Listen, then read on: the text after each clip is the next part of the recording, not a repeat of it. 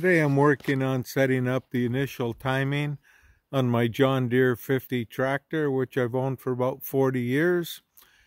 So I've got to get the left-hand cylinder up to top dead center, but it's on the opposite side, so I can't see what I'm doing.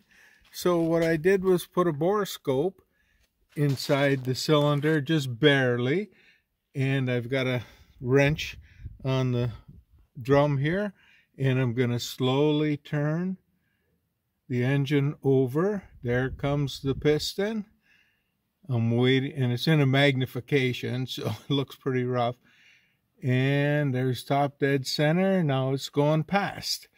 So I'm going to back it up again and come at top dead center. Coming up. It's about where it stopped. Let's see how close I am. We'll go around the tractor and see if we can see the 5-degree timing mark. There's my borescope in the plug hole. Don't want to get it too far to where you crush it.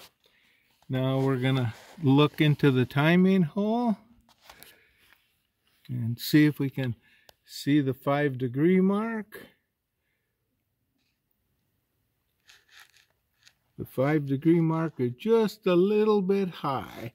You can see the 5. So I'm just a little bit past top dead center. So I'll turn the wrench back and forth until I get it straight across, and then I'll be ready to put the distributor back in.